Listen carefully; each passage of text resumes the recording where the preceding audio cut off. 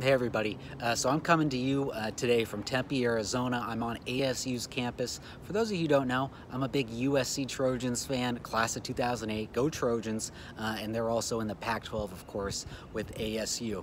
And I've been thinking about the Pac-12 lately because of their complete mismanagement of the whole football season. So for those of you who don't know, they canceled the season back, I think it was in August, it might have been July. They canceled the season because of coronavirus, and then on September 3rd, they partnered up with some science companies to do daily coronavirus testing, which is great news, right? So you could test the players every single day, and especially before game day, you know, when you're traveling, going in a different city, playing against a different team, you'd be able to do daily testing, make sure no one had it, and if they did, you know, they'd be quarantined, and you know, would obviously miss the games and miss the practices. So that was great news on September 3rd. Here's the problem that the Pac-12 did though, or what they didn't do, is they didn't put a plan in place once they made that agreement to do the daily testing. They didn't put a plan in place to get the season going again.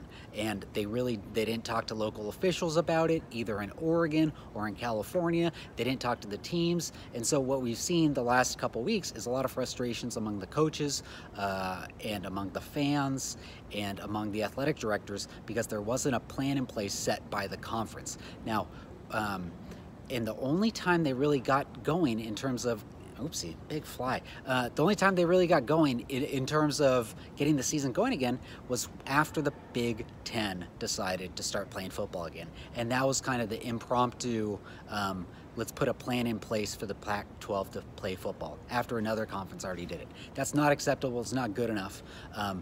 But here's what it means for your finances, and especially what it means for your retirement.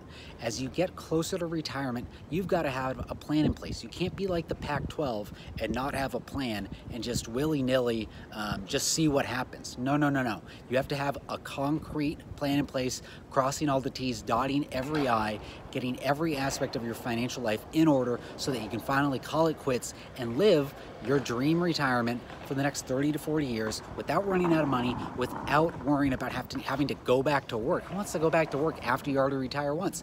Okay, so you have to have a plan in place. Now you might be asking, well, Scott, where in the world do I figure out what I need to do before I retire? Well, guess what? I've got you covered, okay? I wrote a book over the summer. It's called 65 Questions to Ask 65 Questions to Ask and Answer. That's the key part. You got to answer these questions before you retire.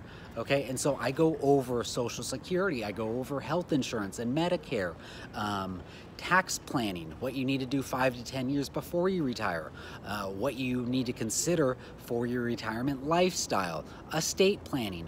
Did I already mention tax planning? So I go over the 65 most important questions you need to answer in order to have a solid retirement plan in place. You can't be like the Pac-12 and just not have a plan and just hope it all goes well. We're not gonna mess around with your retirement like that, which again is why you need to pick up my book, 65 Questions to Ask and Answer Before You Retire. You can get it for $4.99 on Amazon. It's a steal. Or I'll even give it to you for free in the link down below. Either way, the main thing is ask yourself these questions, answer these questions, and get a solid retirement plan in place before you retire.